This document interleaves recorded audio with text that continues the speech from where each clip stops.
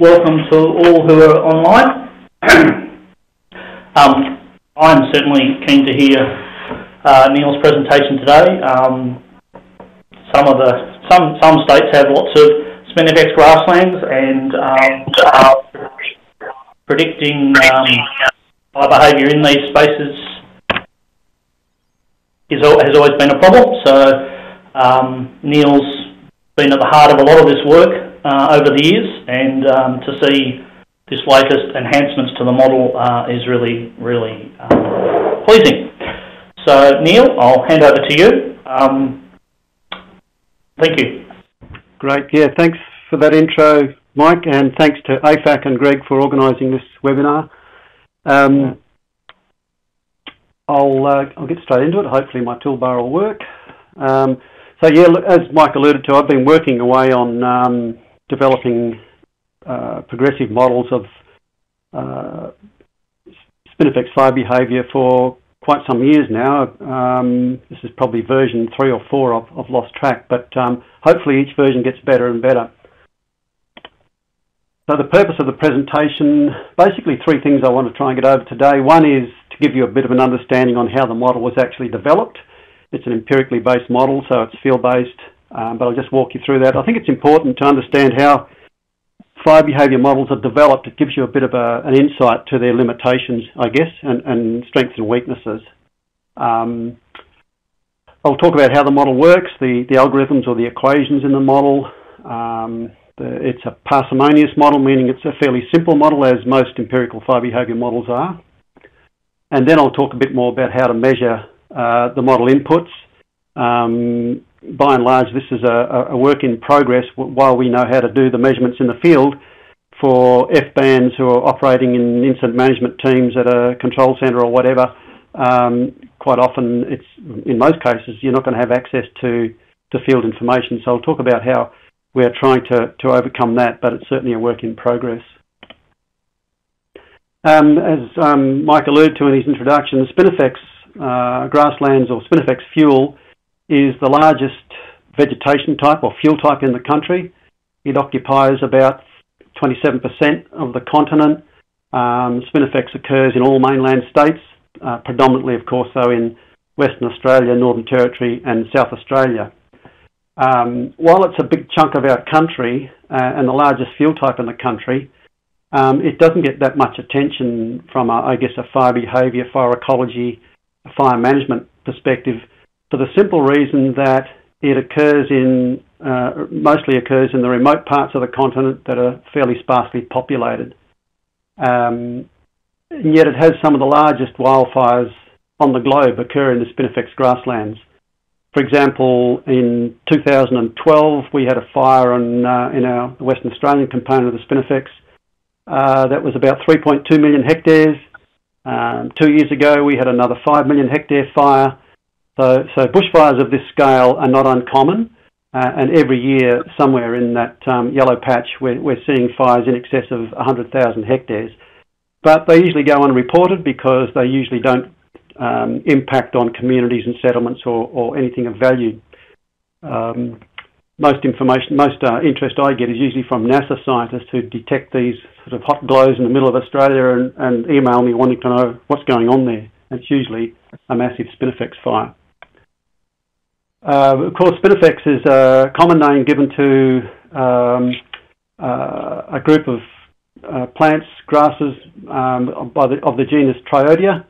Plectracta used to be in there, but they're now all Triodias, and it comprises some 70-odd different species of Triodia.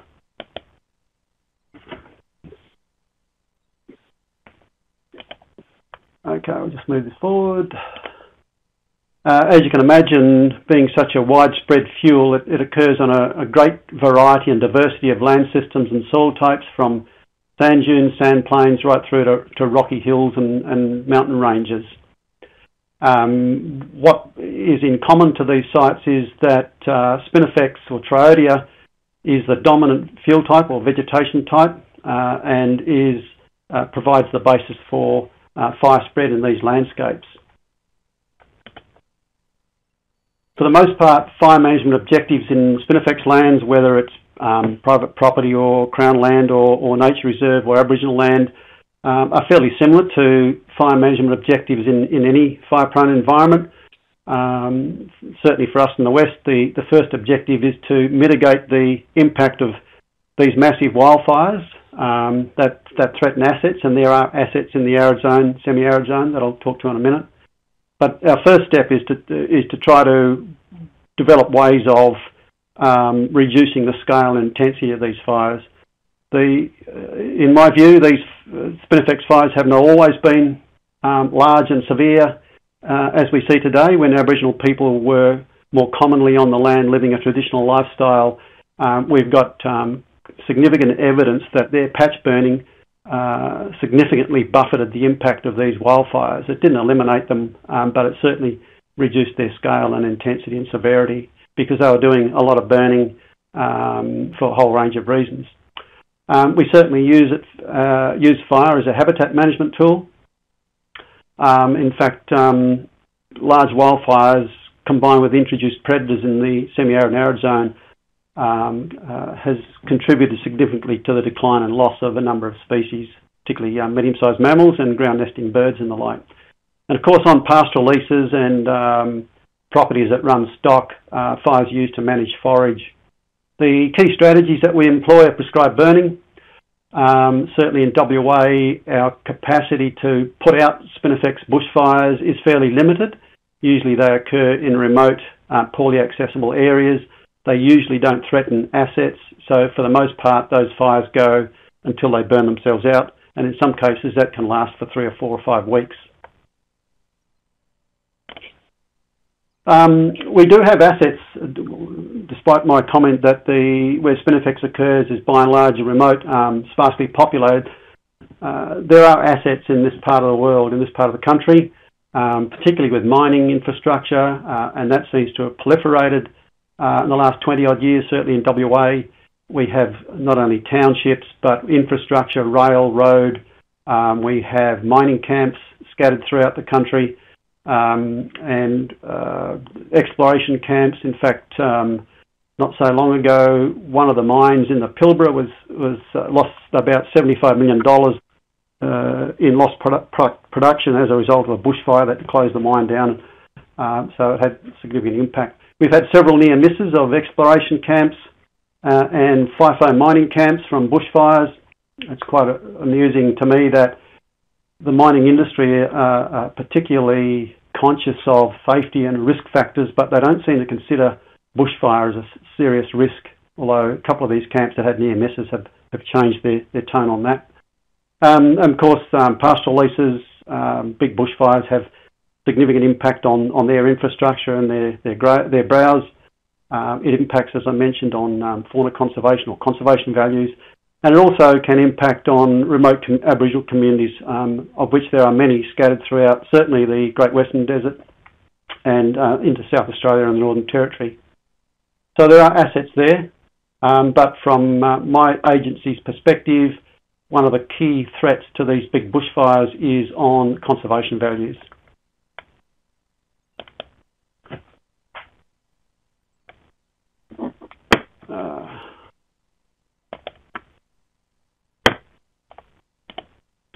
So just a bit about Spinifex for those that aren't familiar with it. It's a live fuel. It's discontinuous, as you can see from the shots there. In a mature Spinifex meadow, the ground cover ranges from anywhere from around 35 to 70%, commonly around 50%. It does have varying proportions of dead fuel. Generally, the proportion of dead fuel increases as the meadow ages with time since fire.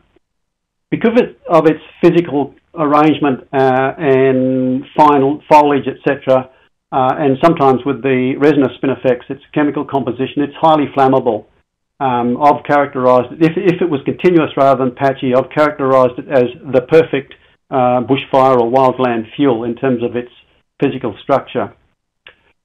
Generally, Spinifex meadows exist as fairly simple structures, a ground cover of Spinifex to varying degrees, with scattered shrubs, and on occasions there might be an overstory of mallee. or trees such as marble gum. Generally, they can occur as pure meadows. More commonly, though, they usually are a mix of around 5-10% cover of shrubs.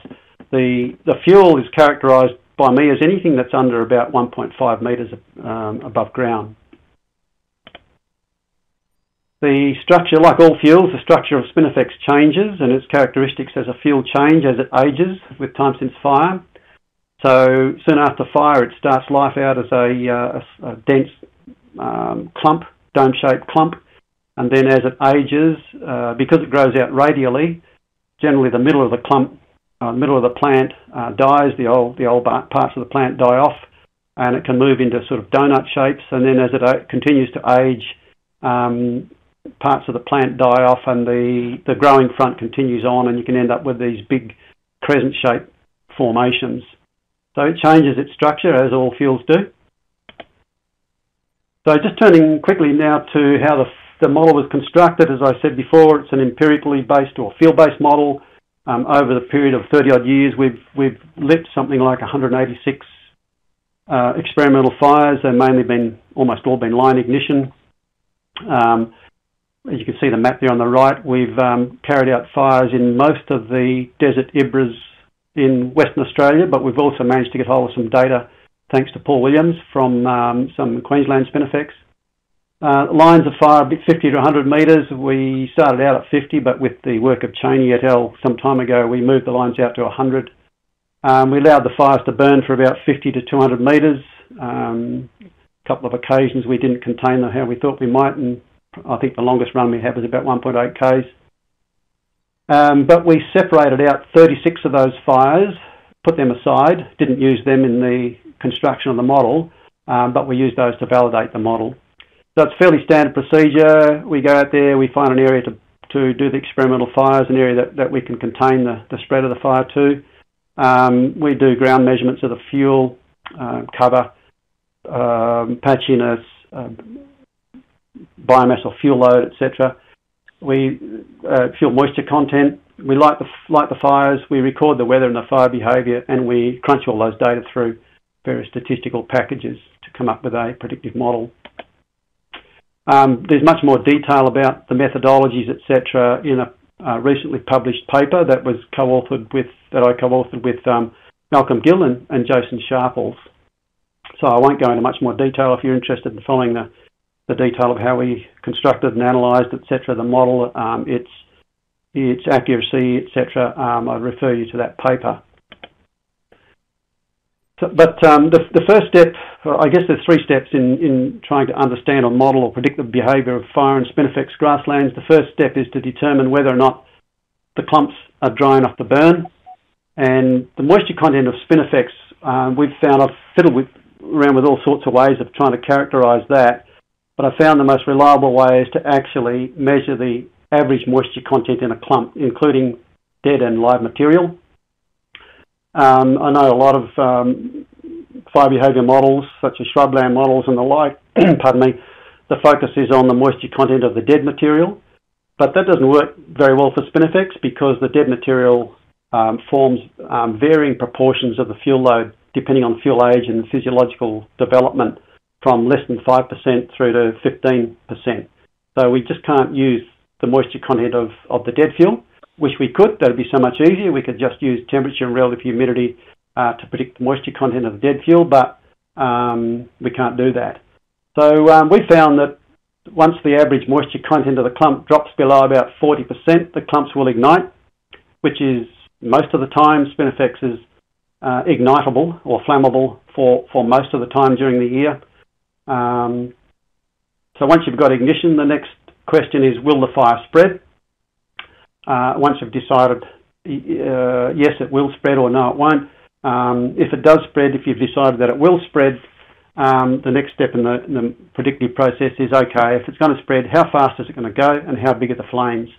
It's a classic go, no-go fuel, as all patchy fuels are. And unlike continuous fuels, such as, say, a forest litter, the only threshold to fire spread in a continuous fuel like forest litter is moisture content, but in discontinuous fuels, there are a number of thresholds to fire spread, which I'll move to. So first step is, will fire spread? From our research, we've found that it depends on various combinations of, and this won't be a surprise, wind speed, fuel cover as measured as a percentage of projected ground cover, and the moisture content of the Spinifex. So varying combinations of those things will determine whether or not Spinifex will spread. We've come up with this fairly simple linear equation that links those things, wind speed, fuel cover and moisture content. I'll call it the spread index. It is a unitless measure from logistic regression, and it basically enables you to plug in different combinations of wind speed. I should point out the wind speed there is measured at 1.7 metres or about eye level, fuel cover and fuel moisture content. And it'll generate a spread index. If the index is greater than 0, it's highly likely that the conditions are right for Spinifex, for fire to spread. If the spread index comes out to be less than or equal to 0, it's unlikely that the conditions are right. The thresholds haven't been exceeded, and it's unlikely that Spinifex, that fire will spread in that meadow. So that's the first step, and it's important to go through that step because the next step, which is about calculating the rate of spread, the data used to develop that model were data from only from those fires that spread. So rather than crunching all the no spreading fires into that equation, we separated out the no-go fires from the go fires, and the next equation, which is this thing, was developed from the go fires. So you need to go through that step one process. Will it spread or not? Yes, it will. Okay, now we can go to this equation to find out how it might spread. And the equation there, as I said, it's a fairly simple relationship in wind speed, fuel cover and moisture content, slightly non-linear or weakly non-linear. We managed to get a pretty good relationship. The R-squared value there is pretty tight. So that's from 150 of those 186 fires that were used. And when we tested the model against the 36 fires that we didn't use in model development, the R-squared dropped back to about 0.78, so still pretty good. Once you've got rate of spread, flame height can be predicted from that, as well as fuel consumption or fuel load by that relationship there. We've found that I was a bit surprised that fuel load didn't turn up as a significant factor in predicting rate of spread. It was there, but it was really, really weak, and in the interest of trying to keep the model fairly simple, we chucked it out because it wasn't contributing much to the accuracy of the model. I thought fuel load might be important because when you're watching Spinifex fires, certainly in heavier fuels, the flames are taller, and you would think that it might facilitate more rapid spread, but certainly statistically it didn't seem to add much to the rate of spread. And clearly from that graph you can see, under our experimental conditions at least, Spinifex flame heights seem to level off at around about 3 or 4 metres. They tend to get longer as the fires get faster, but we rarely got flame heights much greater than about 4 to 5 metres. Okay, if I can just now turn to measuring the model inputs. The most important input, as with all fire behaviour models, is the wind speed. Once you've got ignition and once you've got spread, is wind speed. We found that wind speed explained around about 70 to 75% of the rate of spread, so it consumed a fair bit of it's a major factor, as you might expect. Measuring wind speed in the field, obviously you can use your Kestrel at 1.7 metres or about eye level. We suggest getting an average wind speed over 5 minutes, so you can program your Kestrel to do that. Indirect measures, working in some very remote areas, we actually found MED-EYE and specific spot forecasts requested of the Bureau while we're doing some of these experiments to be pretty good, but as with all forecasting, trying to accurately forecast wind speed in particular, they got the wind direction pretty right, but trying to forecast wind speed in particular is problematic, but I think that applies to to most situations, not just the arid zone. I'll just make a note here that the model is developed on 1.7 metre wind speeds. Forecasts, as you know, are given in for 10 metre standard open 10 metre wind speed. So to change the model parameters, you need to change that coefficient, the coefficients there as I've shown, the SI coefficient and the rate of spread wind speed coefficient. Now, this wind speed ratio reductions are based on Cheney's grassland work. I haven't actually tested this or validated Cheney's grassland wind speed reduction ratios for Spinifex Grasslands, but I suspect they'll be fairly similar. But that's a job for me to do at some time down the track, is just to get some 10 metre towers out somewhere and just see what the wind speed reduction is. The next most important factor in predicting whether fires will spread or not, and if they do, how fast, is fuel cover as a percent of projected ground cover. Again, in the field measures, I refer you to that paper. We go to some detail in explaining how we measured it in the field. But again, if you're an F-band working at on an incident at a control centre somewhere, usually these fires are remote. You're not going to be able to get out there, or probably unlikely to get any measurements from the field. So we're looking at indirect measures. As I said earlier, that's still pretty much a work in progress. Typically, in most fuels, indirect measures of fuel cover or fuel characteristics are linked with time since fire. And I'll show you the sort of relationships that we've generated with time since fire. But we're also making some pretty good progress with remote sensing using Landsat and Sentinel satellites. We're able to generate maps of Spinifex cover. Not quite as simple as that, but we've made some really good progress on that, and in sometime soon I hope to get some information, perhaps a publication out on how to generate maps from remote sensing, that generate maps of Spinifex cover from remote sensing. But you can see the problem with using time since last fire. Spinifex, the rate at which it develops and goes through its structural and biomass changes. Time since last fire is only one factor. The other factors, of course, are rainfall and local site factors, particularly soil factors. So it's not trying to predict Spinifex cover from, excuse me, time since fire is not very reliable. But it might be all you've got, and it'll probably do. I've got a note there too that in some meadows we've observed that Spinifex cover can actually decline with age after about 30 odd years, and I'll come back to that. Fuel load, which is important for calculating flame dimensions. Again, you can do that in the field, rather tedious, and most of our operations people don't bother because it is a tedious process. Or indirectly, again, from time since fire, and from fuel height and fuel cover. The little pic on the bottom right there, we're now using copter drones to take stereo pairs of Spinifex meadows, and some of my clever colleagues are able to very quickly convert those images into three-dimensional images from which we can calculate cover, height, volume, and then fuel load from drone imagery. But again, you need to be on site to do that.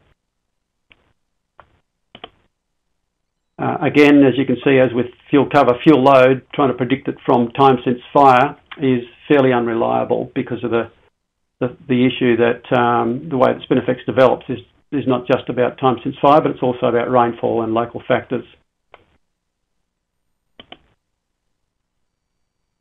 We have got a relationship there that improves prediction somewhat by if you can access cover and height.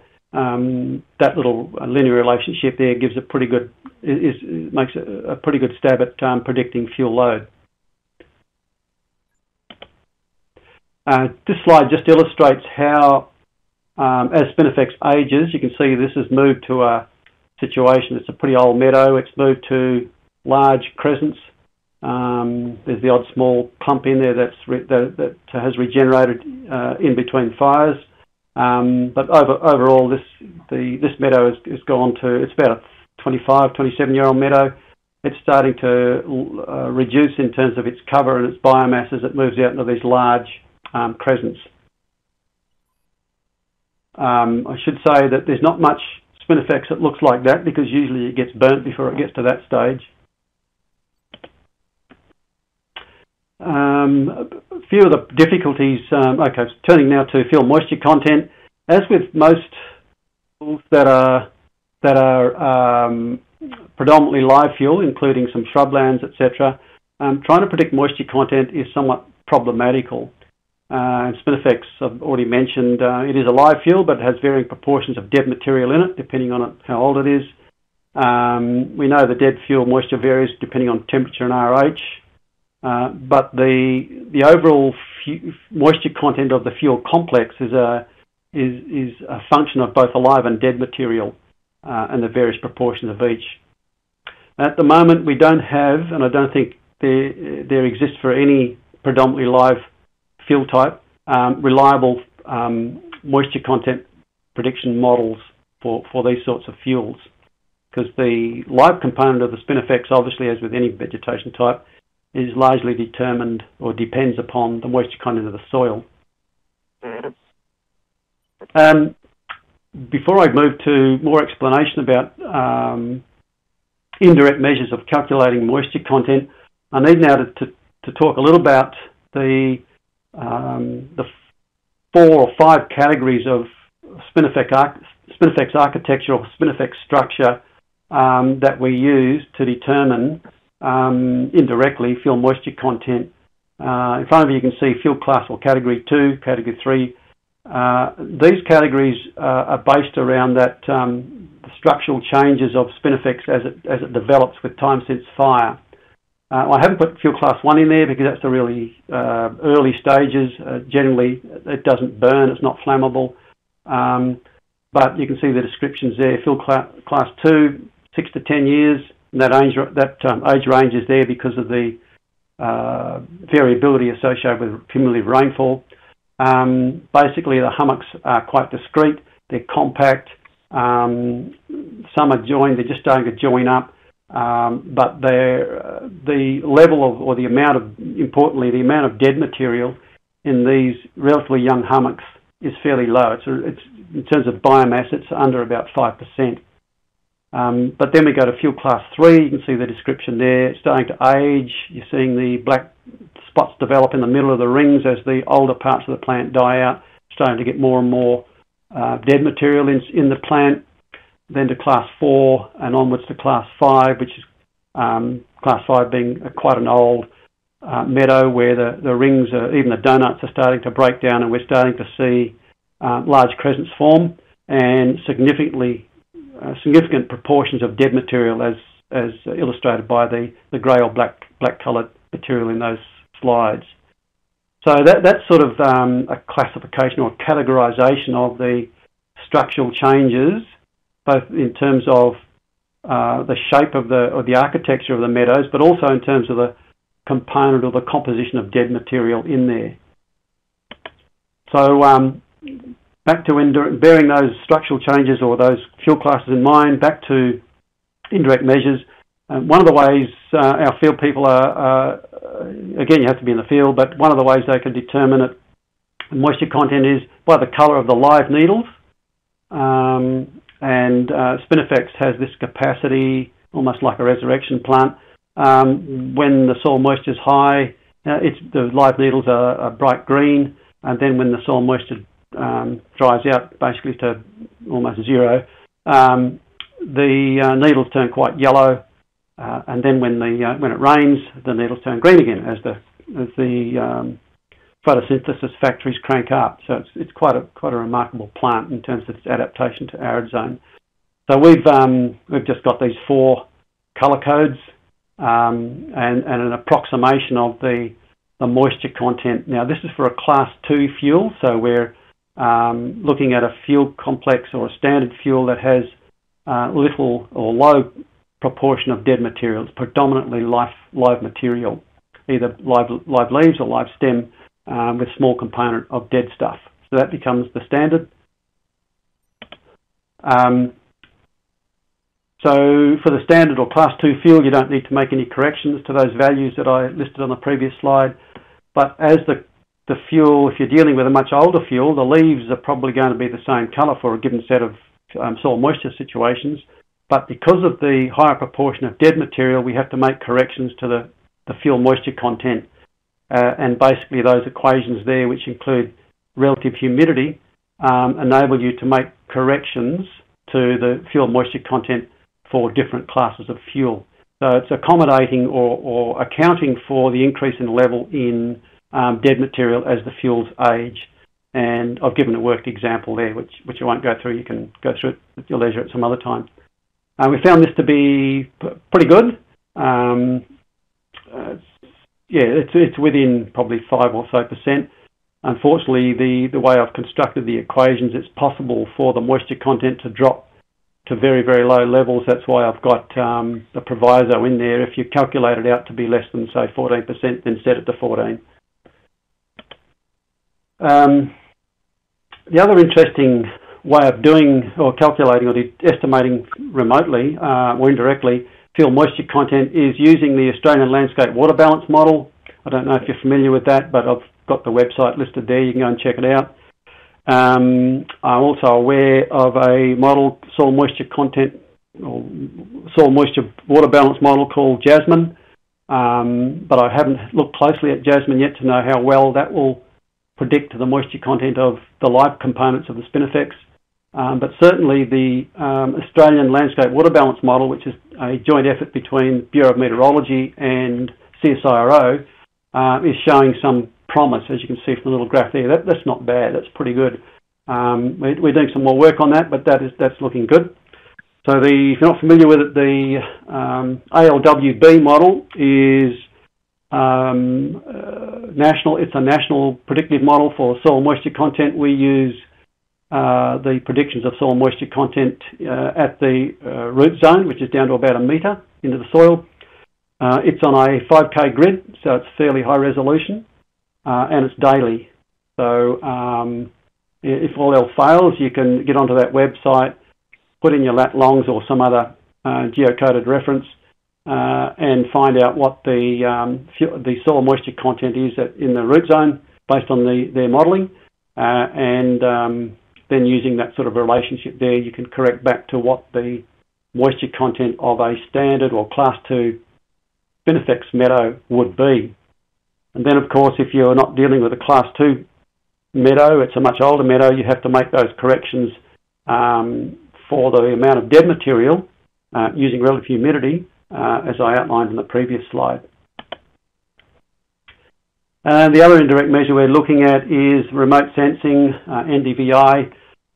This is obviously being used across the country for estimating curing of grasslands more generally, but we're doing some work at the moment here in the West with Department of Fire and Emergency Services to see whether we can calibrate this for Spinifex.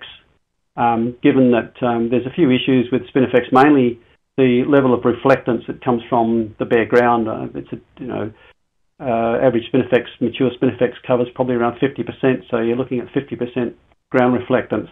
But again, it's showing some potential, and I'm hopeful that in the next few months we will have maps like you see there on the right, but calibrated for Spinifex, and in particular at the moment, because it's calibrated for annual grasses, once the curing drops below, is less than 50%, well, that's the minimum curing it goes to, because basically normal annual grasses don't burn if the curing's less than 50%, whereas Spinifex certainly will.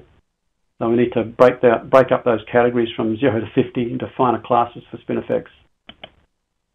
And that's about all I have. I just want to acknowledge my collaborators in this project, Malcolm Gill, Jason Sharples, Paul Williams from Queensland, and technical assistance provided by Bruce Ward, Alex Robinson, Graham Lidlow and Errol Toons. And as I say, the developments we're currently working on are to progress those methods for remotely estimating or determining fuel moisture content from satellite imagery, and also from remotely estimating fuel cover, again from satellite imagery. Once we get there, I think we'll have a tool that will be more useful to F-bands and others using, or who want to know how fire spread in Spinifex than we've got at the moment. We've got the model, but we just need to make to develop systems to make the inputs more practical and more feasible. So thank you very much.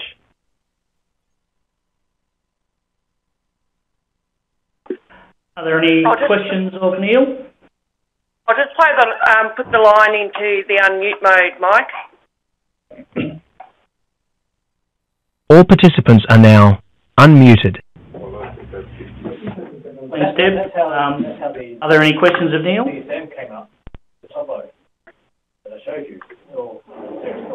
Yeah, g'day Neil. I've just got a question in relation to post-fire response of the Spinifex. You showed a slide of the 27-year-old meta, which was basically a series of crescents with very discontinuous fuel. How does that respond to fire? Does that sort of come back with a sense of cover, or how does it go? Yeah, look, good question. Earlier on in the research, we tried to accommodate. So even though the cover can be same, but the structural architecture of the Spinifex changes. So we tried to look at ways we could measure that, but we didn't come up with anything successful. And so just using straight cover seems to pick it up reasonably well. But I think if we wanted to improve the predictability, yeah, we could probably ways of taking account of different structure architecture of Spinifex.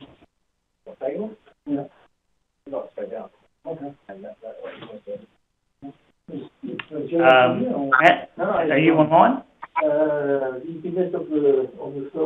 Yeah. Hello? Can you ask your question? Yep, fire away. You're talking to me, Matt Puchinsky? That's right. Okay, sorry, I got a bit of background noise, I wasn't sure. Yeah, there is. Someone's got the TV or something in the background. They might need to mute their phone. Oh, that's better. Okay, I've got Miguel here, and he's asked a couple of questions that I've typed in about fuel cover. Is it only Spinifex, or the fuel cover variable also include Spinifex and other vegetation? No, the fuel cover actually includes any vegetation that's under about 1.5 metres. Is where we've sort of drawn the line. But in most cases, certainly in my experience, in most Spinifex meadows that I've worked in, and they've been restricted or limited to WA, I guess, of the fuel cover, Spinifex accounts for about 80 or 90% of it. But you will get some meadows that have anywhere between 10 and 15% of non-Spinifex vegetation, but if it's under 1.5 metres, we include that as part of the fuel cover. Okay, so they're fairly rare, the meadows with other vegetation? Yeah, but the dominant vegetation, this model is really designed around the dominant vegetation, and by dominant meaning that 80 to 90% of the fuel, or the fuel cover, is actually Spinifex. Okay. Yeah. Oh, thanks for that.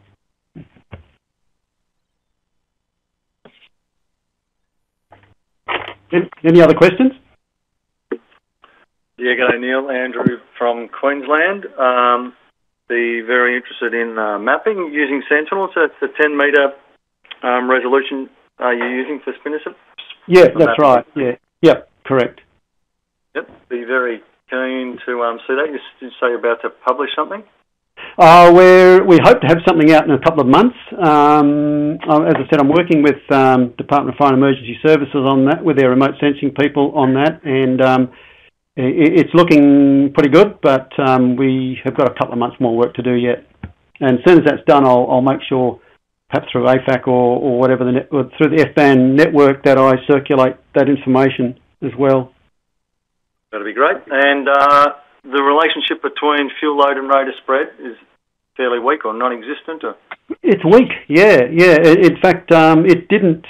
The statistical software we were using, it didn't meet the entry requirements to the model. which I was quite surprised at actually. Earlier models I had included it, even though I knew it was weak. I thought it was important because it just looked like it in the field watching Spinifex fires spread when they hit heavy, when it was in heavy fuels with these massive flames. But I think what's happening is, okay, the flames get high or tall, they can become more buoyant, but they don't necessarily breach the gaps, because to breach the gaps in Spinifex, the flames need to be long and lay down. So I think that's what's going on there. So no, it didn't show up. It showed up weakly as a predictor of rate of spread, but the main fuel characteristic was cover. Yep, and just a war story. I was talking to some of Paul Williams' crew last week up in far north of Queensland, and they did some burning around the Mount Isa airport in March after 370 mil of rain. Yep. And 6 hours later, they had a ripping prescribed burn. Yeah, it's amazing stuff. Yeah, they did have good buffle cover in between. Yeah. The clumps, but they said that actually floated a bit. It was definitely the Spinifex that was carrying the fire. Yeah, and that's the other proviso or precaution I would add here. This model, once you've got a continuous fuel, if you like, and that can happen where you get things like buffel grass or even native herbs and grasses infilling the gaps between the Spinifex clumps. I don't know how well the model worked in, and occasionally if we get in some of our deserts, we get good winter rains and good summer rains. We'll obviously get herb growth and soft grass growth that fills in between the hummocks. So you're not dealing with a discontinuous fuel. Now you're basically dealing with a continuous fuel, which is probably going to behave more like a grassland fuel than a Spinifex fuel. So that just needs to be wary of that. Yep. That was my next question, because I noticed all your photos there was just bare earth between the clumps. Yep, that's right. And for the most part, certainly in our neck of the woods, that's what it looks like. But I do know, and I have seen where we've had big rainfalls, particularly winter and summer rain, those clumps, those bare areas will often fill up. And then I suspect the fire's going to behave more, because it's going to behave more like a continuous grass fuel rather than a discontinuous Spinifex fuel. But the other interesting thing about the Queensland data, I know Paul sent me data from some work he did around Mount Isa, and I was just blown away. I think he was working in 10 or 12-year-old Spinifex meadows, just blown away by the cover, the height and the biomass. It was so much bigger and heavier and greater cover than the Spinifex I'm used to working in. But then I looked at the rainfall for that area. The average rainfall for around that Mount Isa area is about, 400 or 500 mils or something. So it's probably parts of Queensland where Spinifex grow is probably parts of its wettest range that it occurs in.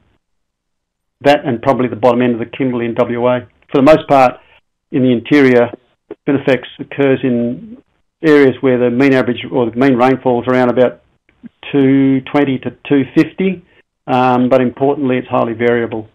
But where you guys are in North Queensland, it's going to develop much more rapidly because of the much higher rainfall there. Yep, thanks, Neil. May I add a question? Yes, sure. Is that Miguel? How do you know? That Aussie accent, mate. I just listened to that question about the fuel load, and it's very similar to the results we got for the grass fuel load study. Very interesting. My question was, what was your range of fuel loads in your study? Okay, so again, it's in the paper, but it ranged from about from memory, I haven't got the paper up in front, about 3 tonnes per hectare to about 20 tonnes per hectare. But I'll qualify that. In terms of the experimental fires, it ranged up to 15 tonnes per hectare. But we have measured fuel loads in some Spinifex meadows up to 20 tonnes, but they're very, very unusual. They're usually they're small meadows that occur in spots of deep soil, relatively high rainfall, such as we get up in parts on the lee side of mountain ranges in the Pilbara, in the in, for example, the Karajini National Park. But normally the average fuel load was about 7 through the range of experiments, but it can range from about 3 to about 12, 15-ish. But again, Miguel, I think I've given those ranges in the paper. Yeah, thank you.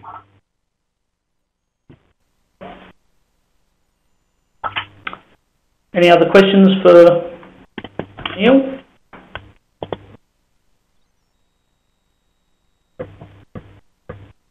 I'll take that as a no. Thanks very much, Neil. That was really interesting, and I certainly look forward to trying to implement the model and validate it for my part of the world. As Neil mentioned, the paper's out in the International Journal of Wildland Fire, and if not, chase Neil if you want more details. Thanks for joining us. Actually, just before you go, Mike, if you or anybody else is actually doing any burning in Spinifex, if you've got the time and the energy, I'd really appreciate some data. Certainly the inputs to the model data, because the more information we can get to independently, I guess, validate the model, the better the model will be. And there is another acknowledgement. I should like to acknowledge Miguel's contribution. He was one of the referees or reviewers on the paper, and his contribution made the paper much better. So thanks, Miguel. No worries. That's all for this time. Just a reminder that if anyone spread the word about listening to these, joining us, and if you've got any interesting topics, please let me know. Thank you. Thanks a lot, Mike.